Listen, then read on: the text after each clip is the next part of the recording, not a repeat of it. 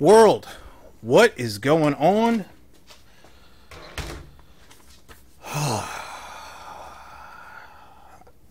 You know,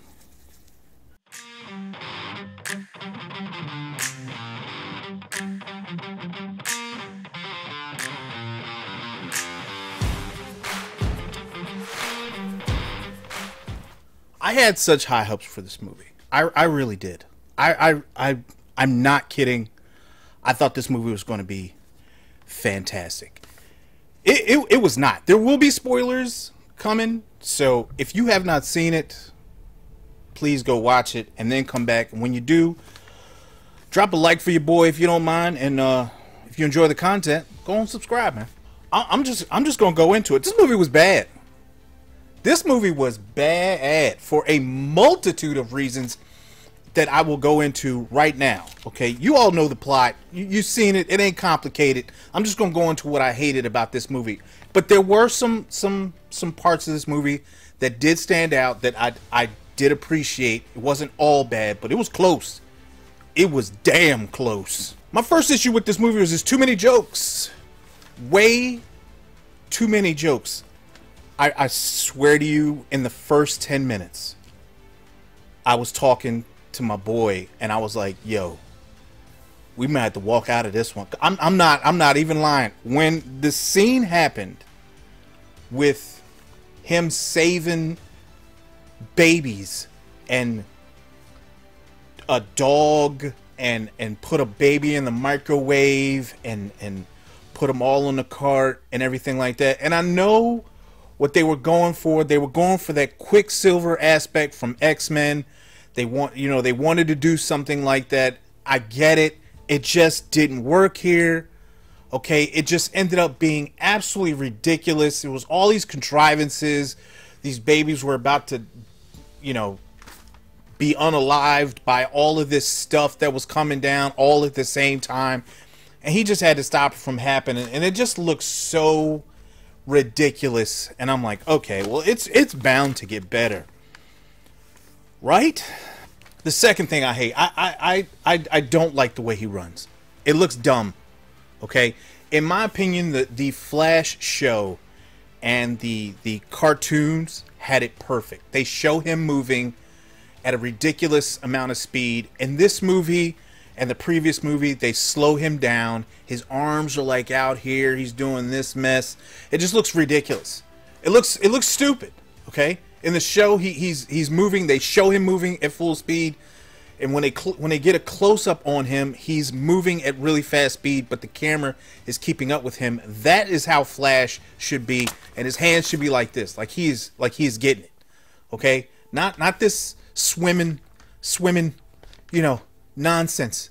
And I saw some people try to explain this away, like, oh, if you were moving at such and such a speed, shut up. Okay, it is a comic book movie, and it looks dumb. All right, moving on to the next thing. This movie had a few things in what I call a sleight of hand movie. Okay, it was done very well, but to people who know better, who recognize these things, and go, but what about?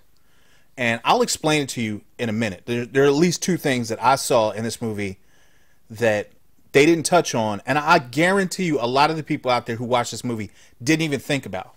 Okay? But I'm going to save those. We'll get to it. The next thing, why on earth, if the Flash knew exactly what time this lightning bolt was coming through this window to charge or to make him Flash, why would he stand in the way of it? Why would he do that? Why would he? You know it's coming. You stood right in the way. I'll tell you why it had to happen. Because he had to lose his powers for this movie to happen. Because otherwise you couldn't explain why he wouldn't just go home. Which is, there's a better way of, I don't care. I don't care. Okay? It was stupid. It was so stupid. So Barry Allen says that a lot of the superheroes he tried to contact, Aquaman hadn't become Aquaman yet or some nonsense like that. Superman, as we know him, didn't exist in this world yet. They were looking for the wrong person. Wonder Woman was busy. Wonder Woman was busy. Busy? You were busy. Zod put out that message to the entire world, the whole world, okay, in every language. If my memory serves from Man of Steel, right? You were too busy to save the world. That's literally your only job, Wonder Woman. That's your job. What were you doing that you couldn't be there to save the planet? She didn't even show up when the battle started. It's just, I mean, I get it. She can't be there, but the explanation that her phone was busy or she just not picking up is just it doesn't work. It doesn't work. It's her job to save. Oh my god, it's so bananas. Flash's suit. Flash's suit looks stupid. It looks stupid. I like the flare of yellow that he has on his suit, where he, you know, when he gets ready to take off, all of that. But he's too jacked. Okay, the Flash is not jacked. He is thin. He is fast, and he doesn't have like this bulky, ginormous, huge pecs suit. Okay, and a helmet. Again, the show involving the Flash did it perfectly. His suit was perfect. As a matter of fact, I think he was a far better Barry Allen than this klutz.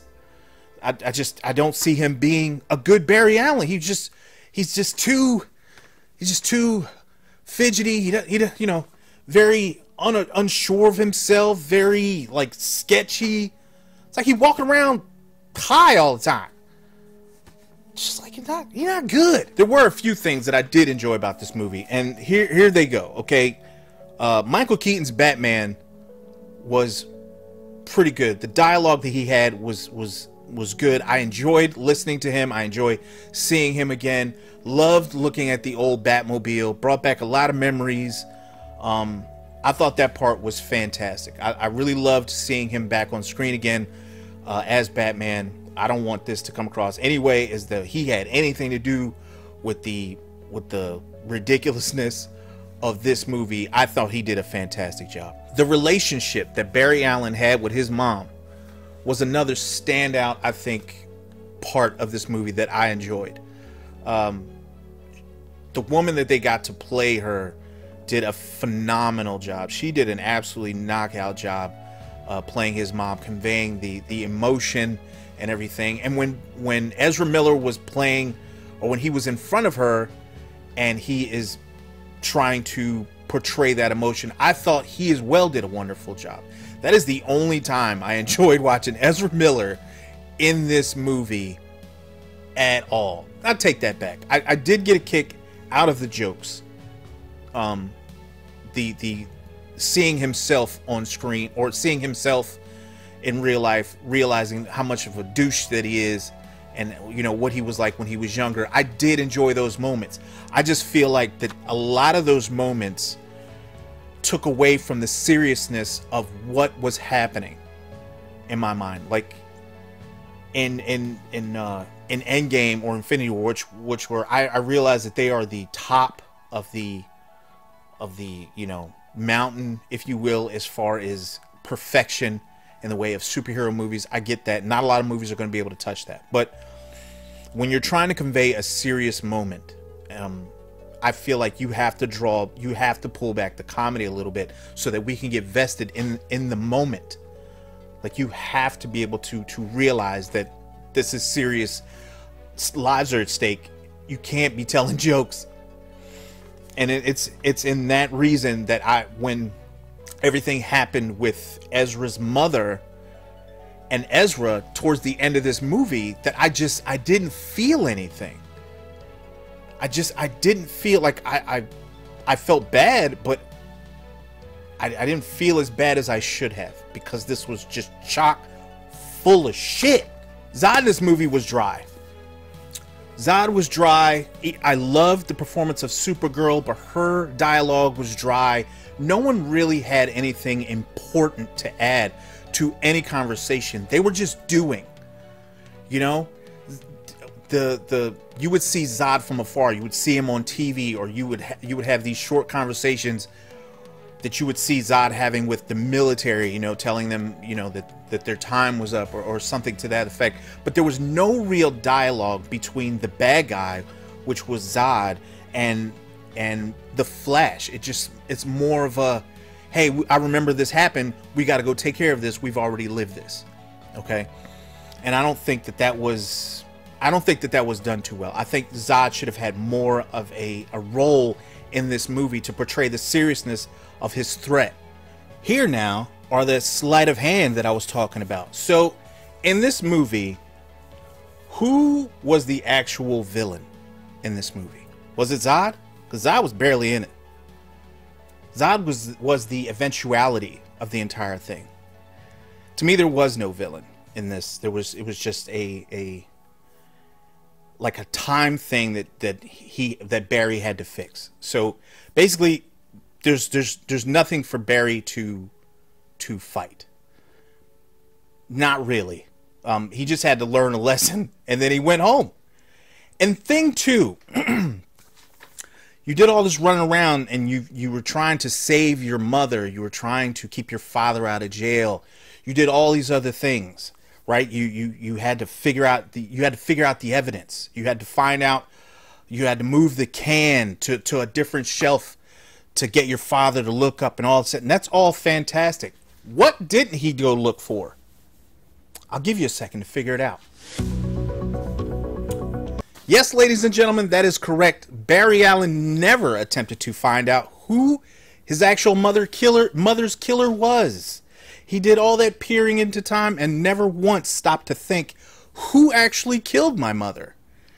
I'm aware of who killed Barry's mother. I am not going to say in case they decide to do a Flash Part 2, but a lot of you right now are probably going, oh shit, yeah, I didn't even think about that. That's right, you didn't, but you heard it here, probably third or fifth. I'm pretty sure somebody else has talked about this by now, but yes, as I sat in the movie theater, I'm like, you don't want to see who killed your mom? Because that is a whole nother story in and of itself.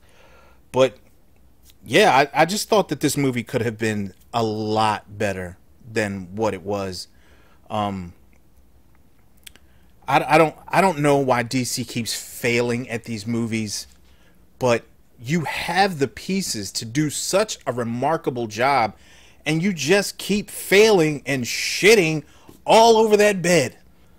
I feel like you got to get rid of all the jokes, and you have to take your roles. You have to take these roles of superheroes more serious, okay? Because at the end of the day, only thing that a superhero is meant to do is to inspire, is to give people hope to defeat a villain, be it in I don't know, in everyday life, depending on what it is you are facing. To inspire you to do bigger and better things, and to be able to face down that thing that you know that you can't beat in your own life. Like, these are what heroes were designed to do, and they just keep missing the mark. So that's my take on the Flash. I thought it was shit. I thought it was a whole heaping pile of shit, except for Michael Keaton and Barry Allen's mom. And y'all let me know what your favorite DC movie was, man. And I appreciate y'all hanging out with me, and I'll get with y'all soon. All right, later.